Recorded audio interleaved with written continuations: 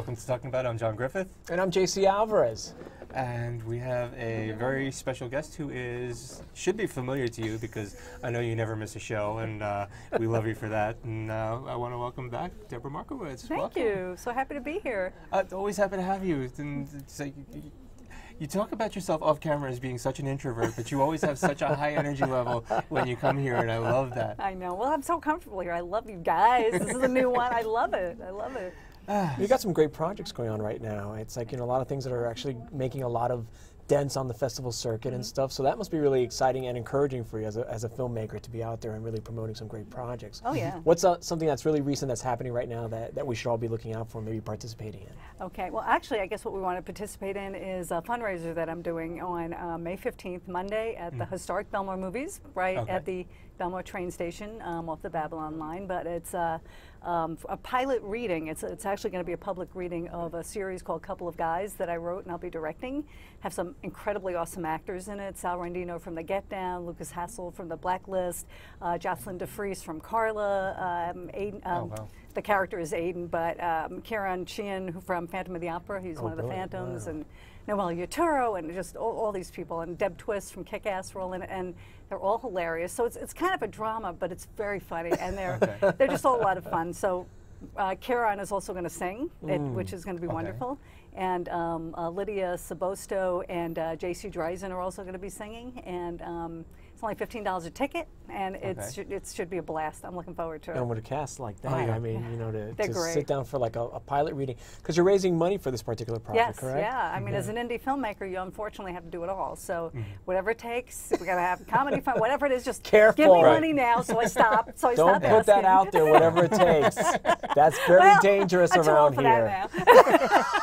There's a market for everything. There is a market. I agree. I heard about Fuzzies. I could get a costume. It'll be great. Now, tell us a little bit about the project. Is called A Couple of Guys, and it's an interesting story. You wrote this story. I did write it. Yeah. Tell us a little bit about what people can expect. It's morphed a lot. The thing I love about it, it's a love story, and it's a story about two gentlemen who meet later in life, and one has been married and has children, and he basically comes out in his late 40s, and he's ready to start living, and his wife doesn't really know why he's left her, and he meets this other gentleman. So Richard is the divorce attorney, he's very straight-laced, and he meets John Graham, who's this musician who's been on the road, he's done everything and everybody, and he's ready to settle down, and then they meet each other in this record store, and it's just kind of the way things morph into this relationship. So it's supposed to be a pilot for a web series, and it's just kind of how, they get to know each other, and one who's very conservative and, still hasn't come out of his shell yet, and it's kind of like second chances. It's a modern day American love story. Yeah, absolutely. It's really, it's wonderful how sort of like our community is being reflected in so many different ways across mediums and stuff. Yes. And there's just so many stories to tell. Oh, yeah. That resonate with so many people. It's like all of a sudden it's like, this is something that is a universal story. It just so happens that it's a love story that deals with two same-sex couple. Yeah, that's fantastic. Now, A Couple of Guys is not only the one project you're working on. You've also got some stuff going on in Jersey. You got a project at the Asbury Park Film Festival out there. It's called the Hang On to Your Shorts Film Festival. Yeah, Hang On to Your Shorts Film Festival. How brilliant is that? Yeah.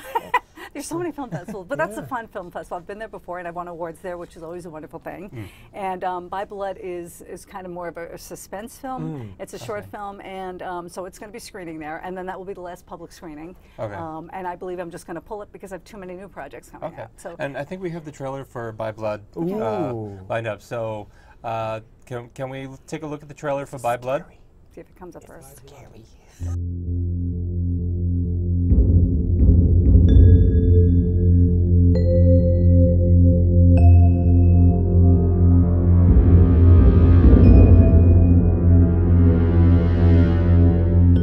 Like a mom to me, Uncle Vinny.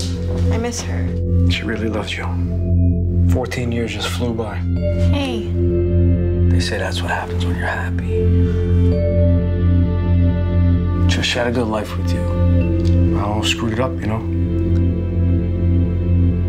Yeah. Yeah, you're getting it now. She's good, Jerry. Just give me your key. What, are you flagging me, Gus? Sometimes you just know things. I do. I don't understand any of this. Rewriting history. Her and I belonged together. married. No, before.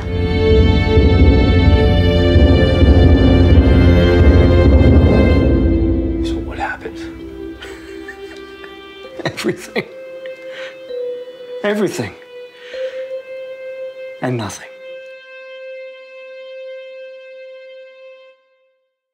Wow, Okay, that's yeah. That It's was intense. fun. That's really I've seen that intense. before, and so Yeah. we've talked about that before, but it always blows me away. yeah. That It's one was a trip. Yeah, that was Yeah, fun. it's really incredible how you actually, like we were talking about it before off camera, you work so many different genres. I mean, it's like, you know, you're working something that's a little more heartfelt, you're working on a love story, and you also do these, like, you know, intense, even horror genre stories. That must be a unique experience for you, sitting down and coming up with, you know.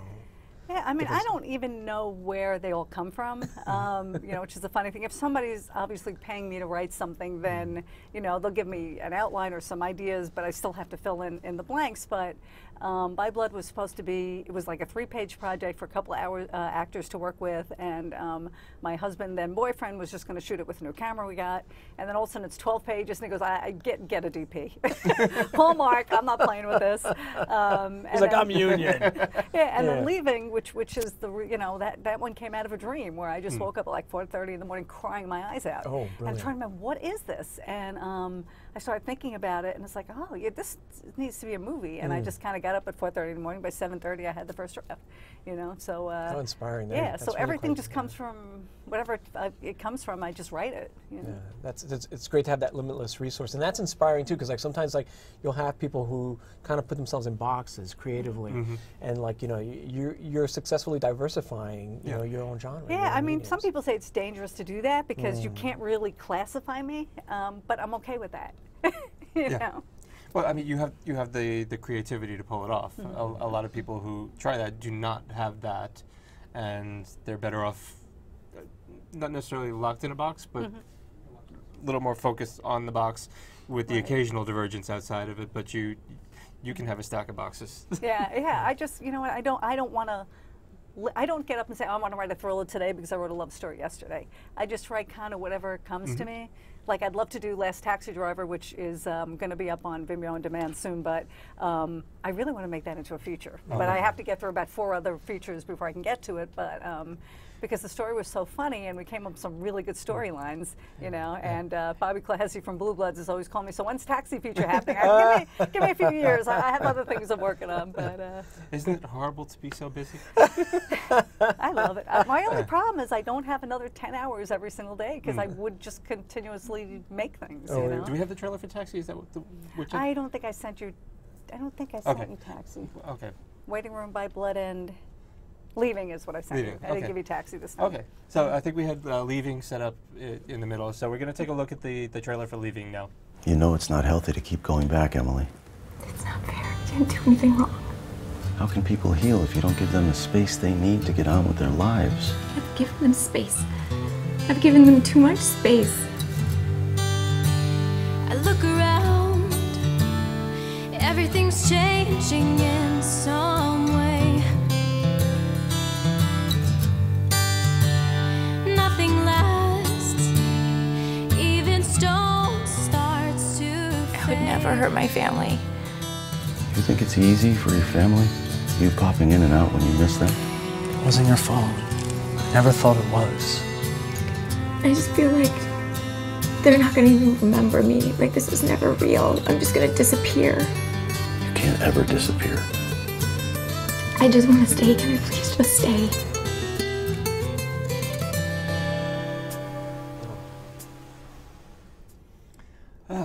Well, you know, what's really fantastic, and what you're demonstrating is that there's really just an open field for creatives to really do their work, and it's really fantastic that you have an avenue. Like Leaving is going to be available on video on demand, Right. And also The Last Taxi Driver, you said, is also Right. Leaving is already on Vimeo on demand. If they go to, I believe it's Debra Markowitz, Vimeo Debra Markowitz, they'll be able to see Leaving, By Blood, as soon as it finishes its festival run, which I think is May 25th, I think.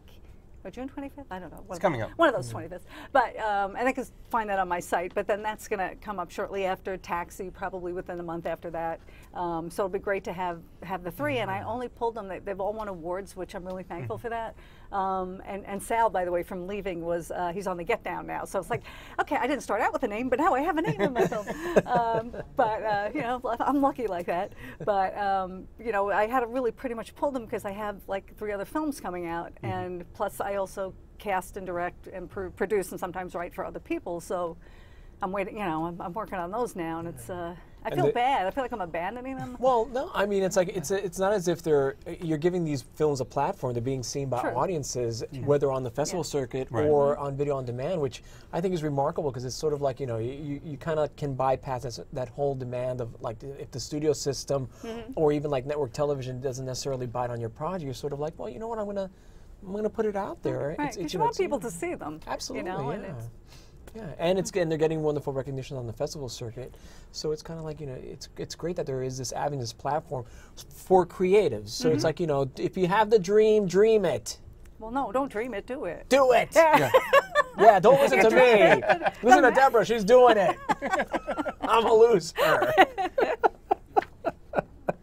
That's fantastic. That's really, it's so inspiring that, you know, and it's like, you know, all these projects that you do, are they all locally shot? Do you like shoot them all in? Most of the ones that I've done, all the ones that I've written have been pretty much in Nassau County. Whether it's my house, my friend's house, you know, a park that's nearby, whatever works, you know, a hotel, anything local. I've done other films that have shot in other places, in the city, upstate, whatnot, depends on the director itself. You know, me, I kind of, not that it's always going to be this way, I may do a feature that needs to go somewhere else, but obviously as an independent filmmaker, the less expensive it is, the better, you know, so you can still make a quality film on, you know, not a lot of money. And well, these look great, and it's sort of like, what are some of the obstacles that an independent filmmaker can overcome? Well, I mean, I mean, it's like, you know, of course, the money part is you know, universal. Is universal, but I mean, as far as like, I mean, you're doing it. You're creating these films that are getting wonderful recognition on the festival circuit. They're available on video on demand. You're creating films, but as an independent filmmaker, what are some of the obstacles that you overcome to get your film project done? Especially shooting, you know, getting. Yeah, I mean, it's the horror stories on set that always happen. I mean, I've almost always had really good sets, except that, like for By Blood, we ordered a Ronin, which is almost like a Steadicam, and so we set all our shots according to that, and the DP calls me the night before and said, the box is all dented and we don't know if it's going to work. And then, and it didn't. And so we had to redo all our shots on the spot, and I like to direct, as I assume most people do, by monitor, because you want to see exactly like it's going to look on the screen. We have 3 monitors, none of them worked with the camera we rented. It's like, oh, kill me. So luckily I had worked with the DP 3 times before, so I know he gets me, he knows what I want, but there's one shot, I mean, nobody figures out what it is, but there's one shot I wanted that we couldn't get because he's on the floor like this with the camera, and I'm kind of next to him going, yeah, and then, you know, we all went on to other projects, and 4 weeks later, okay, it's like, we don't have it. And so I had to do all kinds of creative, you know, editing with my editors and to make it work, and I made everyone insane for a month. So there's that kind of stuff, that's the daily stuff, and oh my God, it's just the daily taxing. trials of filmmaking. So it's just kind of like, you know, those are the things that everyone can expect on a set. But how wonderful! Do you wear so many hats as on? Do you think that that's sort of like the way that it's going now? Like, if people who want to make successful films, should they be multitaskers? Should it they depends be if they can do it. Yeah. You know, I know people that are just, you know, amazing writers and probably shouldn't direct. But I almost kind of think writing and directing sort of goes hand in hand. But you have to be careful about, don't hire all your friends just because they're your friends, because maybe they can't act. And so you know, I've seen a few films. What do you mean by that? And they may not realize it. I mean, they may not realize that, but you know, running also the Long Island International Film Night, so I see a lot of films, and I know good actors. I know how to pick that, so I do well at casting. But you know, and you'll watch a film that has all these great actors, and then obviously you know this is somebody's relative, and you're like, oh. You know, and so it's really important. Blooper reel. Yeah, for obstacles, if you can pick out great actors, fine. And I don't know how you know that you can't. You know, so you kind of have to figure out what your strengths are. Yeah. You know, are you a good producer? Are you, you know, I've been lucky, you know, but I also work my butt off, you know, to be able to do the things I do. The only reason I probably really direct is the fact that I want to make sure the stories look the way they should, that they're told well. I may not direct everything I write. I'm writing a couple of features for people, and I may or may not. If I don't like the talent they have attached, I'm not going to do it, because you have to. You're protecting your brand. Yeah, and you want to also make sure that you fulfill the other person's vision, like I did with Chosen, that's just hitting the festival circuit now. We're just trying to submit it, but Shari Goldstein-Umansky is the writer. Kathy Moriarty's in it. Arash Mokhtar. It's a brilliant story, and it's gorgeous. But I had to make sure everything I wanted to do, it's like, this is what I think, what do you think? And luckily, pretty much, we gelled on just about everything. But, you know, what if you don't? You know, you have to sometimes give and just make sure that you're fulfilling their vision while you're being true to yourself as an artist. You know, so it's luckily it's worked out really well, but there's always that fear that what if we disagree, you know? Well, that's the wonderful, I guess that's the wonderful compromise of being an independent filmmaker, that it really becomes a collaborative on-set experience as opposed to, like, you know, someone that's married to a network or studio where they're kind of like guided by the big hands. That's what I love about it. I mean, you know, if I ever get to that point where I'm making millions of bucks, I always said this, if I get to the point of making millions of bucks, I want a small studio division, a small films division, so I can make all the films I want to make the way I want to make them, because you lose a lot of that control once people start putting the money in. You have to, you know. You just have to give them some consideration. Every money person has an idea of where the story should go. And and sometimes they're right, but sometimes you gotta, I mean, one thing you have to be open to also is to listening, and that's probably one of the hardest obstacles. What was that? I love him. I can resist that. One of the obstacles is to listen, but to be true to yourself, because I have a few go-to filmmakers, Lucas Hassel, who I adore, David Spaltro. There's just a number of filmmakers that I will go to them, look at this, and let me know what you think. And I may not agree with everything they say, but sometimes they'll see something I didn't. I'll be, collaboration. You know? Or if there's a joke I like that everybody hates, and I put it anyway, nobody laughs, it's like, I should have listened. But you know, you have to know enough that my style is not their style, and that doesn't mean it's not going to work. You know, so it's but I like to get a lot of feedback so that maybe there's something I hadn't thought of, maybe there's something that'll tighten it up that I didn't think about. But and people that, I mean, one thing that I've had them say to me is it's good that you're cool with feedback, you know, that you, because I said I wouldn't ask if I didn't want to know, you know, and don't ask me. If people ask me, I said I'm going to be honest, so really please don't ask me unless I will be as polite as I can. Right. But you know, I'm going to ask you something that might make your film better, you know, and you don't have to take it, but you know, don't yell at me. Then don't ask if you don't really want to know the truth, because I will tell you the truth. So yeah, well, I mean, questions are usually good, but sometimes the answer is no. Yeah. So you have one more project that you wanted to talk about. The Waiting Room. I'm so excited. This is my latest film. I call The Waiting Room. Was part of the 72-hour challenge. Which I will probably never do again. But I'm so thankful I did it, because I think with the least amount of money and the least amount of time, it's probably my favorite film. Okay. Okay. If you want to shut up first. No, we're going to go out with it. So we're going to build up to it, and then we're going to say goodbye. Sure. So 72-hour challenge. That's remarkable. Yeah. Now it's not. They changed it so it's 72 hours to shoot it. However, we only had enough money for one day, and then it snowed the day before. We had the blizzard, so we couldn't have shot the first day anyway. But wouldn't have mattered. We only had money for one day. So, but to be clear, you shot the film in 72 hours. We shot it in you actually had the script and you had the 12 cast, you had everything set to go, and then you just went 72 hours You have a week to shooting. write the script, but I wrote it in 2 hours because that's how I do everything. Because you're Superwoman. Yeah. And then we actually managed to get together before the shoot. Was phenomenal, because we got to actually have the actors read together. Awesome. I can't believe we got everybody on the same day. And in it I've got Kieran Sheehan, who was one of the Phantoms from Phantom of the Opera, who's in a couple of guys too. So he's in it. Jennifer Giles, she was the executive producer on this. And she's an Emmy Award-winning actress as well. Okay. And Noelle Yaturo, who's been in every one of my films, and Heather Bertino-Scanlon, who's also a filmmaker, and she's in it. And oh my God, please don't. Oh, Justin Wilson, Justin L. Wilson, who is hilarious. Wow. He is amazing. But he and one other person came with Jennifer, and they asked me if I would direct it, and I said, well, I want to see the actors first, because if I don't gel with the actors, I don't want to do it. And I want to see them naked. Money. Yeah, you'll see them all. Did you say that? And I want to see them naked. Well, I'll show you my phone. I just wanted to be a passenger. I'm sorry. I want to see the actors, and I want to see them naked. There's a shirtless scene. I got to make sure. Okay. But I don't actually want nudity in my films. I will have shirtless males, but I don't really want nudity in my films. And you know, as one of the people couldn't make it, so I filled in with a couple of my actor friends, and they were so amazing. Oh, wow. Because it's very comedic, but it's very dramatic, and they all just floored me. They were all so amazing on every level, and I'm sitting there going, oh my God, look at this. And I had to spend one of the scenes like this so I wouldn't break up laughing.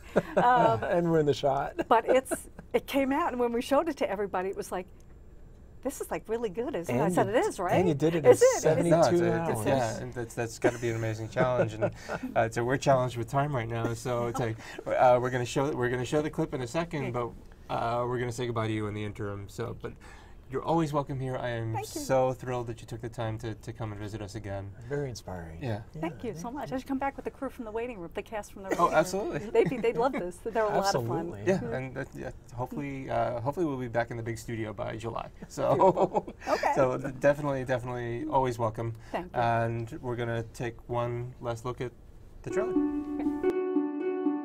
You are expecting a visitor. Really? This is Janet. Tim, who is... I am Tim's wife, Anne. It's lovely to meet you. You left. For good. I'm sorry.